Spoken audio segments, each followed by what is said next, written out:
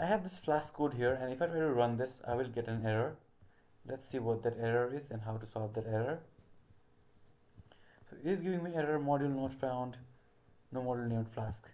So what you can do is you can install Flask using this command. And if you're getting the same error that says pip is not recognized, it can be because of two things. First, pip is not installed.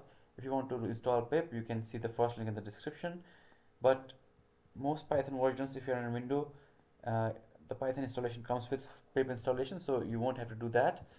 What can be the issue is pip is not in your environment variable. Or again, if you want to do that, just check the link in the description. If not, what you can do is you can do python-m pip install flask, hit enter, and this will install Flask.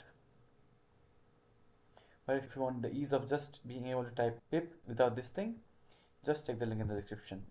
And now Flask is installed, so let's try to run this again.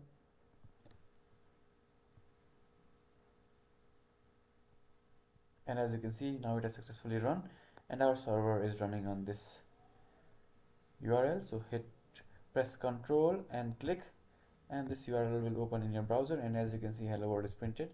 This is how you can install Flask in Visual Studio Code.